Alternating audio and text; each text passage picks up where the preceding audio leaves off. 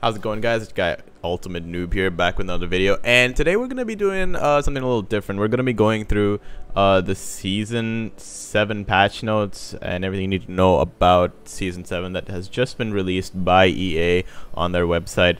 By the end of this, I will put a link in the description to the patch notes so you can read them yourself. But let's just go through them one by one just really quickly, just to see what we're gonna get in the new season. So we start off with the new season being on a new map, and we get a new legend called Horizon. Now, from what I've seen from the gameplay trailers that have been released, the Horizon definitely looks like a fun character to use, especially with the black hole that sucks your enemies like towards the center of it. I think could make for a lot of thrifty nade plays, and her tactical just seems to be like it seems to be like an upgraded version of Octane's jump pad, but a more convenient one that's available a bit more. So it definitely seems like a lot of fun. Now we also have the Trident here, which is going to be the new vehicle available to us.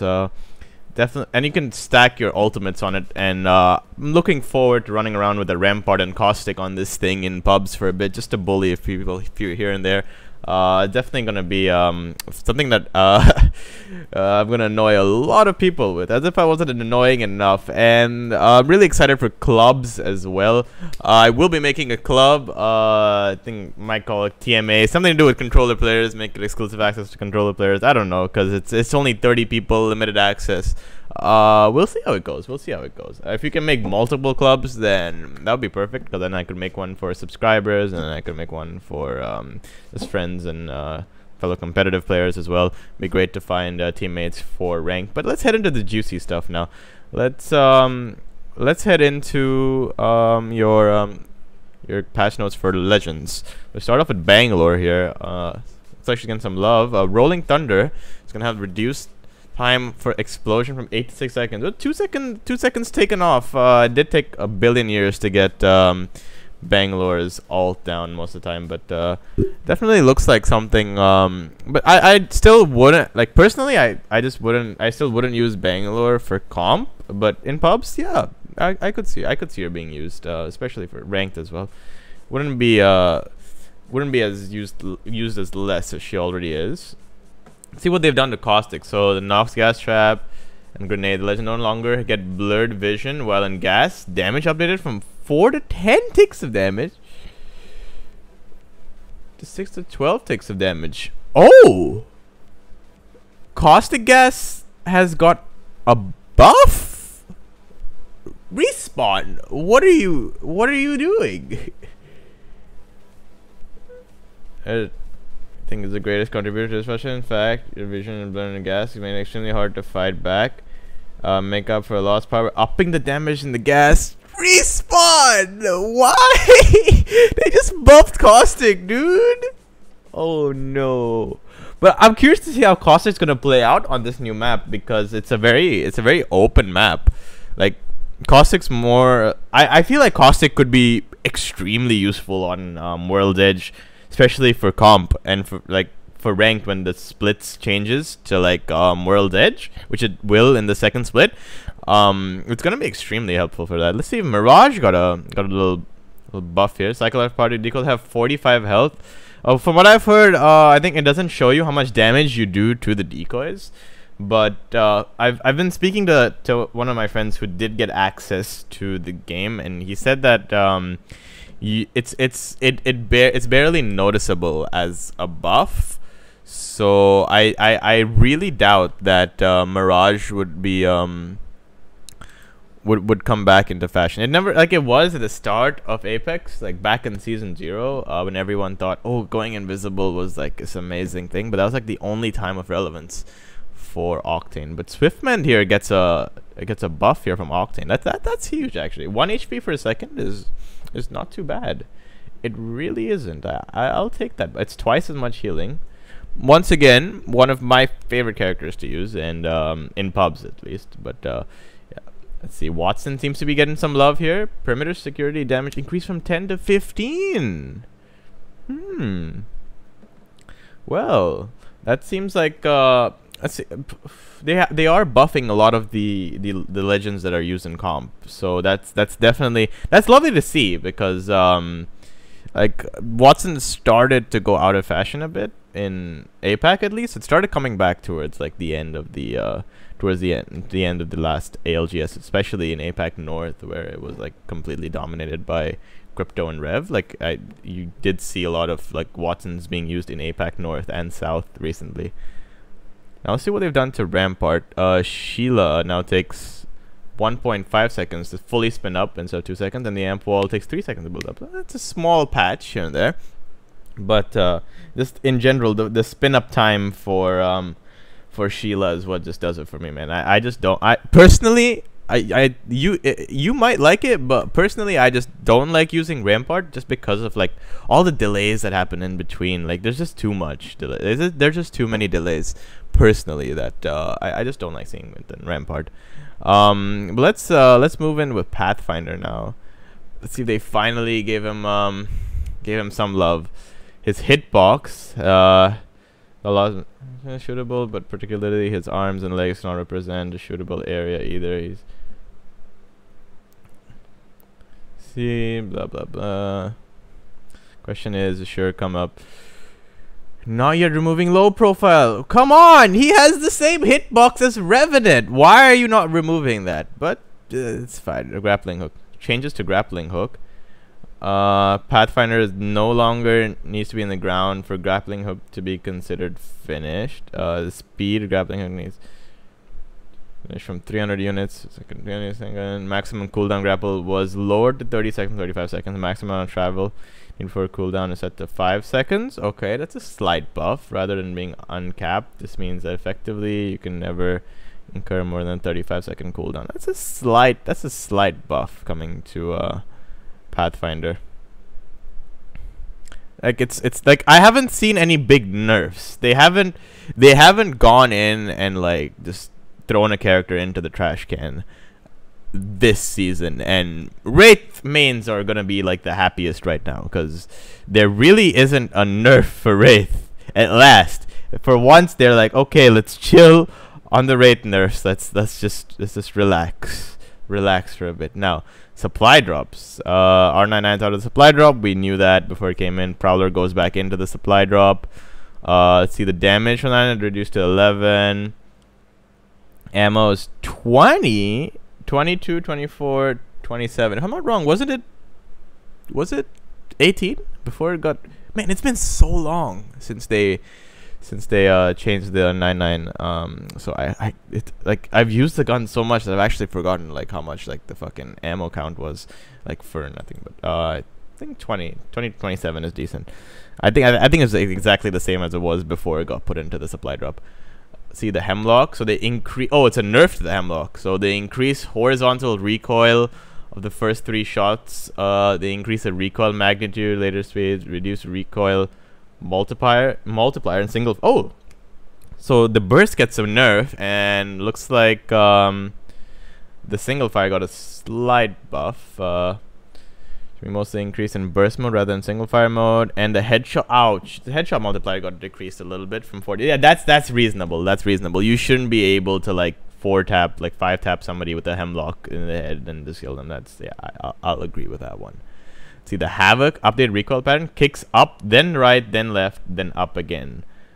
Well, yeah, it had like the weirdest. It had the weirdest recoil pattern in season 6. So they just like nerfed it to the ground. I don't think anyone used the Havoc willingly. Like the only time I'd used the Havoc was like maybe close range hipfire, but I don't know, I just did not like the Havoc last season. Now the L-Star is something that I heard a lot about from people who did play in the pre-release. I was talking to a few people here and there, and they did say the L-Star might be meta for the new season. So let's see what they've done to it. So the L-Star now has a recoil pattern that kicks horizontally at first and then settles into a relatively consistent upward recoil pattern. Players who feather the trigger will not be able to keep the L-Star in a good portion of the recoil pattern.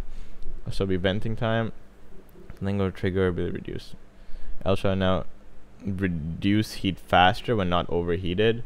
From 99 to 0 charge, not overheated. So Dev notes L-Star has some limitations that cause it to feel worse than we like. The recoil patterns snake back and forth, which was difficult to control. Reliability, additional firing shots burst. Basically, in this summed up from somebody who played the game, the L-Star was apparently like an absolute laser beam. So I don't know, I might just throw a 2x bruiser on it and try it out. Well, we're gonna be testing a lot of this when the new season comes out on Wednesday, so make sure you guys subscribe to the channel. Quick shameless plug here, make sure you guys subscribe to the channel and turn on notifications so you don't miss out my stream on Wednesday. We'll be testing out all the new weapons and the new map spots, and eventually we'll be heading into ranked, trying to grind and hit Predator this season. Trying to not be lazy with the pred grind this season. I know I didn't hit it this. I did not hit it this split. So definitely just gonna put on the hard work boots and just grind out pred for the next season. Now see, the Sentinels received a massive buff, 88 damage for a body shot, and I heard it did like 162 for headshots. So it's going to be like insane. But like it's like a miniature Kraber at this point. Like the Sentinel was still a bit weak after good players energy. Shield, changing the energizer from a disruptor anti-shield effect to an amped damage boost effect. Ooh. So it's just gonna it's gonna fuck you up now even if you don't have shields, which is that's scary. Holy shit. Okay. So now the triple take would received a little buff to the fire rate. I still think it's gonna be a really good gun. But yeah, triple takes it's not going to change them. People are going to be annoying with that regardless. Now Quickdraw, now new hop-up. So the Quickdraw Holster Hop-up. So this new hop-up attaches a RE and Wingman. Now apparently this makes the gun it's basically like, yes, it's basically like the same COD Quickdraw. Quicker to raise and lower, takes less time to ADS. And the reduced hipfire spread, this might actually like bring the Wingman back into fashion a bit more, because it seemed to be going out of the meta like slowly, but this might like bring it back like way more. Especially, I have a horrible Wingman shot, but I might just try getting better with the Wingman just for the sake of it. You know, it's always room for improvement. The Selectfire Hop-up will be removed. Yeah, okay, since the Prowler's gone and nobody really fucking uses the Selectfire on the Havoc, so I really don't mind that. So now let's go into the armor changes. Oh god, let's see what they've done with this. So level 0 to 1 is, oh god, they nerfed the armor. Okay. It's 100 damage from 50 to that's okay, from 50 to 0 to 1. 150 from 150. 300 damage from 250. That's okay. 750 damage for Red Evo. You know, to be honest, I kind of agree with this. Like, it's not as easy anymore to get Red Evo. So Red Evo, like with how much of an HP boost it gives you, it should definitely have more value, and especially with its damage requirements being increased to 250 more to like 750. It's definitely going to be a bit tougher, and we're going to be seeing less Red Evos, but it's going to be it's going to have more of an incentive to like playing more aggressive. I think that's what Apex's devs want us to do. Like, they don't want us to like just get that Red Evo really quickly and then just move on to playing passive for the rest of the game. Now the ring damage has been reduced. This is going to be huge, especially with ring rotations. Like, Ring 2 would be like the death of you if you got caught out in it, since like for the last 2 seasons. So Ring 1 stayed the same, that's fine. Now Ring 2 has been, all of the rings have been reduced drastically. Now everything from Ring 3 onwards has been reduced. Like Ring 3 has been reduced by 50%. It's been reduced to 5% from 10, and so is Ring 4. Now especially endgame, I don't know if this is going to affect it. It actually might affect endgame portal play, especially if you have gold shield. So in comp, it's going to be really interesting, because it's only 15% tick from in Ring 7. So it's going to be like a ring 3 to Ring 4 zone in the last zone. So that's going to be extremely interesting to see how endgame portal plays and competitives plays out, because I think there's going to be if somebody does have a gold shield, it's going to be like a more of a GG, like especially if you're just going to out heal everybody. And now we just head over to like the small things. We just we'll just head over to like bug fixes and See what they've done. Audio. Oh god, Respawn. Please, please, please, please, please tell me it's good. We made some advancements in Footsteps audio, playing more reliable. We've had some hard work being done that will continue to roll out and gets complicated. I swear to God, Respawn. If audio has been fixed in Apex Legends, and with all the changes that are coming through, you're gonna see this game like fucking skyrocket over the course of the next few months and the future in general. So yeah, I'm definitely, if audio is this is the biggest patch note positive out of everything that we've read so far. This audio, this is the one thing we've been begging the Respawn devs to give us for over a year now, since the game came out. Like, audio.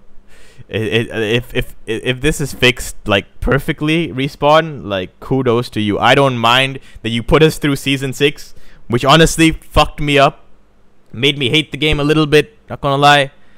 But if you fix audio, and with all of this shit coming out in season 7, man, Respawn, I forgive you for all of the shit you've done for season 6. Alright?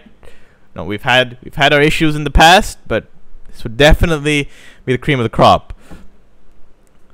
Let's see, minor issues here, nothing much, and that's like pretty much the end of the patch notes. That's let me know what you guys think in the comments below about all of these patch notes that are coming out, and also make sure you guys download Apex. It's free, and definitely make sure you guys like, share, and subscribe to the channel. I will be streaming every single day for season 7, and I will be playing in the ALGS and GLL tournaments, so you guys can feel free to tune in for that as well. So I will be I'll be trying to like upgrade my stream schedule a bit, because I have slacked off a bit on streaming in the last season, just because like the game started getting a bit stale. But now that it's like come back with like a full-fledged update and a new map and everything, it might just like ignite that passion to like start streaming like 8 to 10 hours a day regularly now. So yeah, make sure you guys definitely subscribe to the channel and turn on your notifications. Most importantly, turn on your notifications so that you don't miss out on anything that I do. Anyway guys, it's been your boy Ultimate Noob. Take care, stay safe, and peace out.